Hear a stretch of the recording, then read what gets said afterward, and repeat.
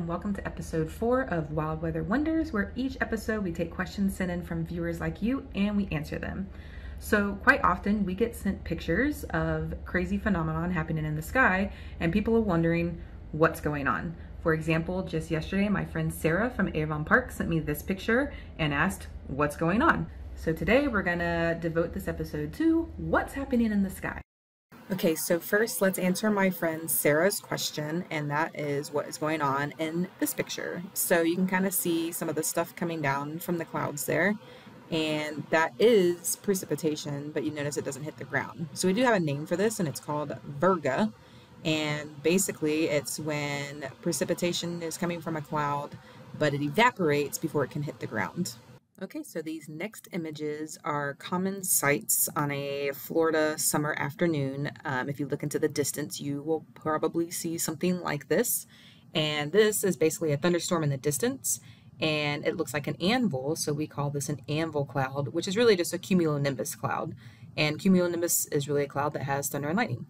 So it builds and builds and builds, and then that top layer starts to kind of fan out because it's touched the stratosphere. So that means that cloud's kind of grown as high as it's going to grow. So speaking of thunderstorms, sometimes as a thunderstorm moves closer to your area, you might see clouds like this. And no, it's not alien ships entering our atmosphere to take over. It's a shelf cloud. And shelf clouds are usually the precursor to a thunderstorm or the arrival of a thunderstorm. So you'll start to get some wind after you see these kind of clouds, and then behind that, you'll start to get the rain. So it's kind of ushering in the thunderstorm. Though this next formation may seem like cute cotton balls floating in the sky or maybe bubble wrap that you'd like to pop, these are actually called mammatus clouds, and really they are found underneath the anvil of the thunderstorms, kind of like we saw earlier, which means they're a good indicator that there could be or has already been severe weather.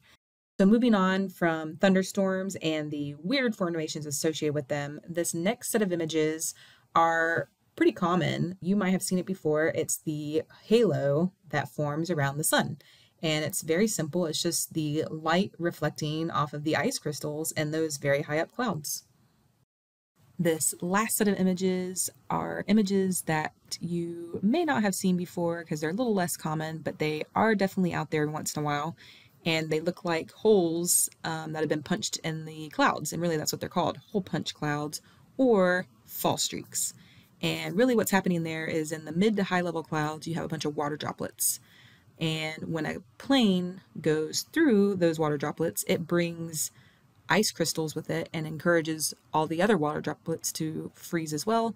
And they start to expand and get heavy, and then they start to fall, creating a hole left behind.